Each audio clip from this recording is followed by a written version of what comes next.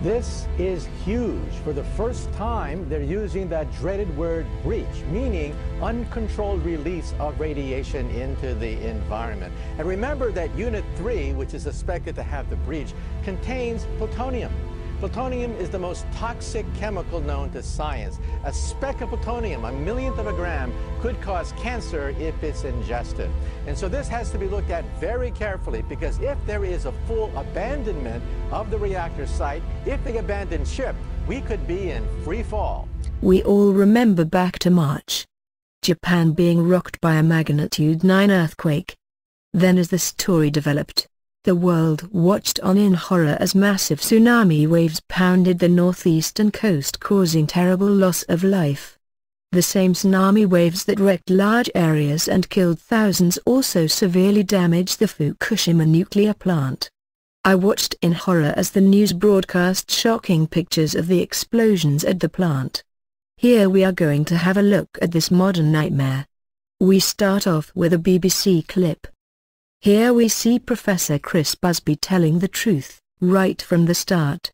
The other, a Paige shill who has a pension from the nuclear industry, is giving the nuclear industry's line. Listen carefully to what he has to say at the end of his time. Professor Chris Busby is with me, a former government advisor on radiation, the scientific secretary at the European Committee on Radiation Risk. Good to have you with us, Chris. Thank you very much for coming in.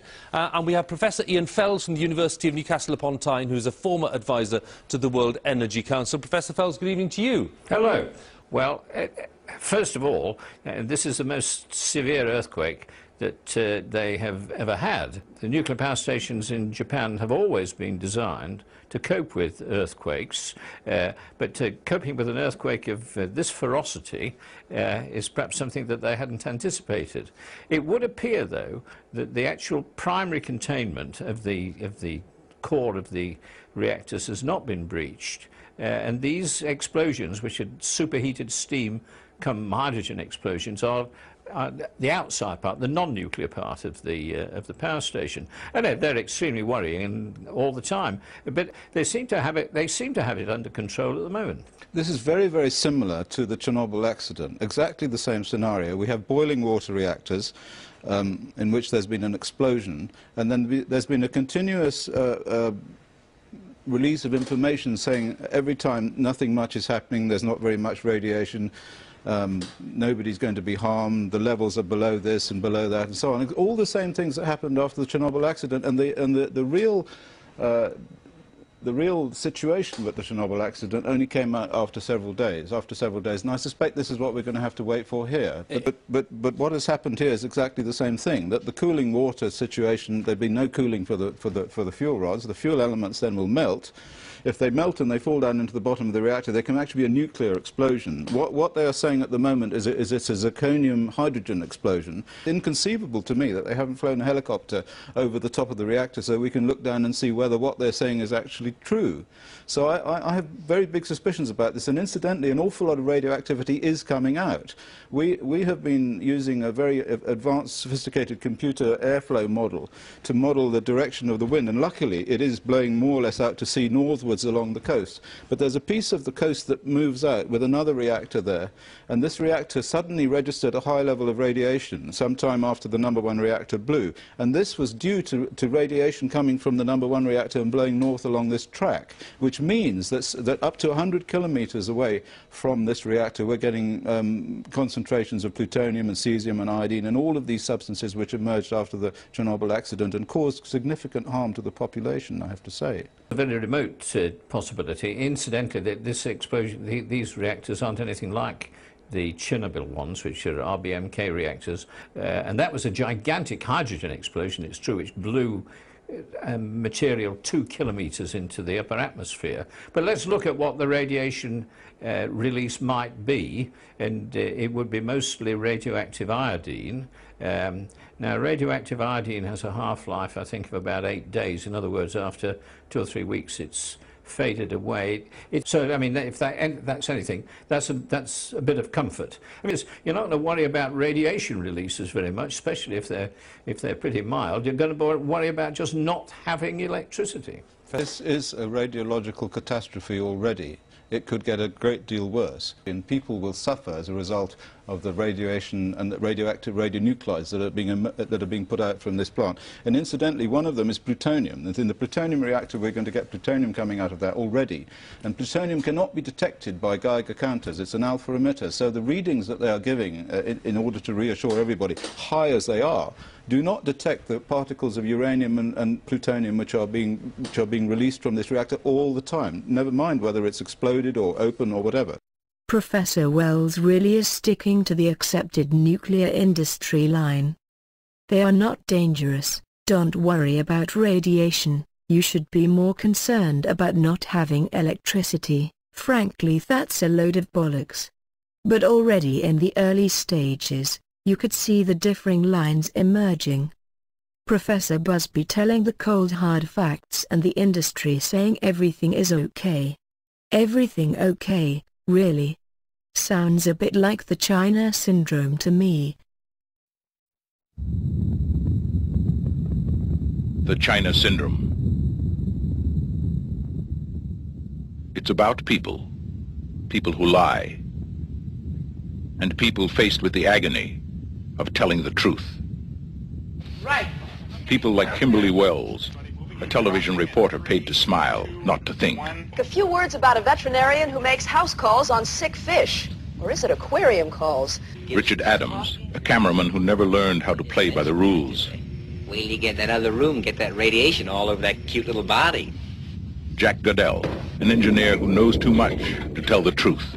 In anything that man ever does, there's some element of risk, right? Well, that's why we have what we call defense in depth. And cares too much to lie. No accident.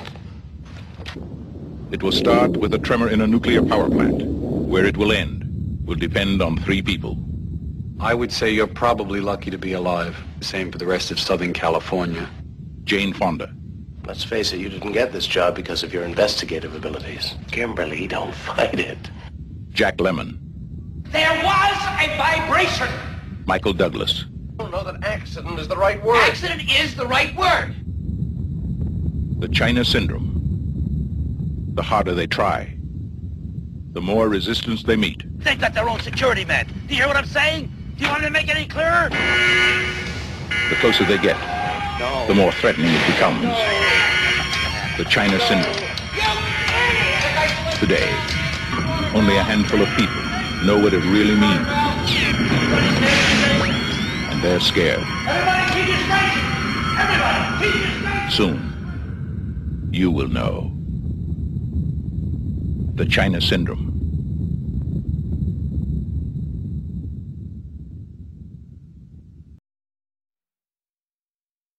They don't want to acknowledge how bad the situation is.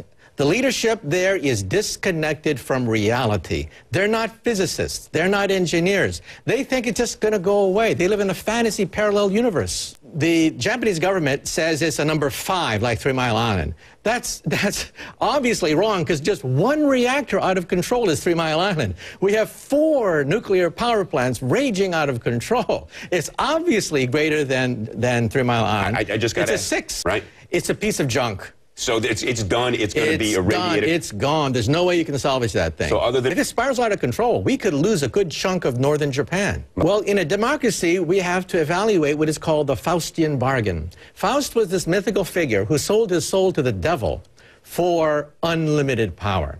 The Japanese have thrown the dice. They went for the Faustian bargain because they have no oil, they have no coal, they have no natural resources that can generate energy. When Japan was rocked by a massive earthquake and tsunami back in March, we told ourselves the worst was behind us. Tens of thousands dead, an economy shattered, whole communities razed. Surely the Japanese had suffered enough. But all these weeks later, the crisis is far from over. The crippled Fukushima nuclear plant is leaking. And judging from the experience at Chernobyl, recovery won't be measured in years, more like centuries. More problems have been reported at the Fukushima nuclear plant 2 months after it was crippled by Japan's deadly earthquake and tsunami. A water leak from a reactor vessel and another spill of contaminated water into the ocean are the latest setbacks in the worst nuclear crisis since Chernobyl. Operators TEPCO told a news conference about the difficulties at reactor number 1, which had been seen as the closest to stabilizing. There's likely to be a large leak in the pressure vessel, possibly as a result of fallen fuel pellets, he explains. As for a meltdown, it's certain that it has crumbled and the fuel is located at the bottom. The battle to bring Fukushima under control has been complicated by repeated leaks of radioactive water. Nearby, the Pacific Ocean and groundwater have both been threatened. A couple of months after the event, the cover-up is becoming obvious.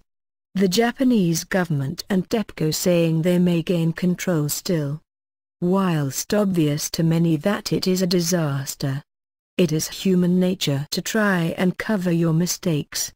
But with a nuclear plant that is releasing radiation into the environment, affecting the world, it is unbelievable to think they would still be in denial. As the disaster now escalates, let's go back to Professor Chris Busby.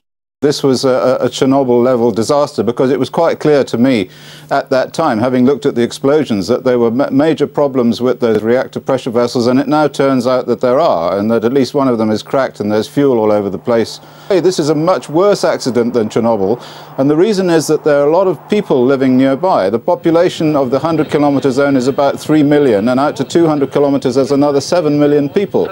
And the contamination out to those distances, according to the IAEA, is about 1 megabecquerel per square meter. Now that's an awful lot of radiation. That's 1 million disintegrations per second per square meter of land, which is about twice as high as the Chernobyl exclusion zone. So there are going to be an awful lot of deaths, an awful lot of cancers. Professor, can you just clarify for me, the reason that most of the officials said in the first place this wasn't like Chernobyl is because, unlike Chernobyl, there was containment over the reactors here in all of these. We think they're still intact, most of them anyway, and at those reactors. So that's why people were saying it's nowhere near as bad as Chernobyl. There was no huge, large-scale explosion. You're saying this is different. I just want to clarify it.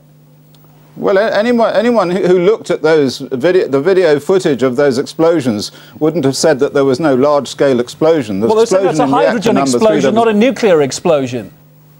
Well, it was a hydrogen explosion in Chernobyl as well, actually, so it was the same thing, although there have been some questions about whether it was a hydrogen explosion then. But the other point that you've missed, or that people missed, is that there were a huge number of spent fuel rods sitting right on top of the reactor. So when it exploded, and everybody saw it exploding, all of those fuel rods went up in the air. And anyway, as we now know, it has melted down. So I don't think it suddenly melted down yesterday. Is this I think that thing was split. I don't think anything could be done. The problem is that under those very high radiation fields, robots don't work, and they certainly found that